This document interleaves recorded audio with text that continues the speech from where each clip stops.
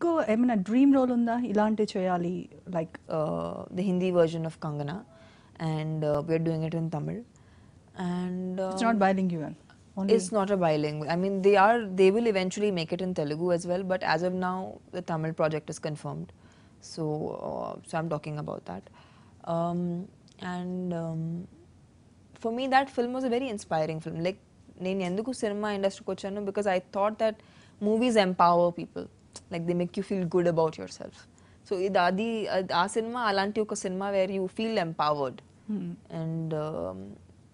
And yeah, I'm going to be doing a lot more announcements are going to come, which are going to be very, people will like that kind of work from me, because I think I get a lot of fan mail.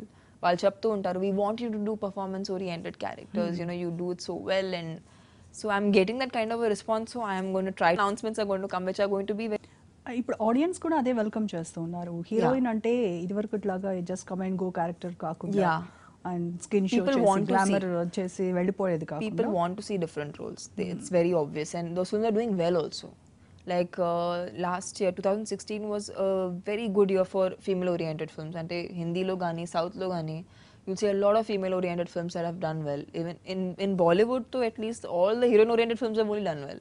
From Neerja to, you know, I don't know, there were so many films that were Kahani. There were like an array of films. They were all heroine-oriented films, and they've done well. So, so yeah, I think that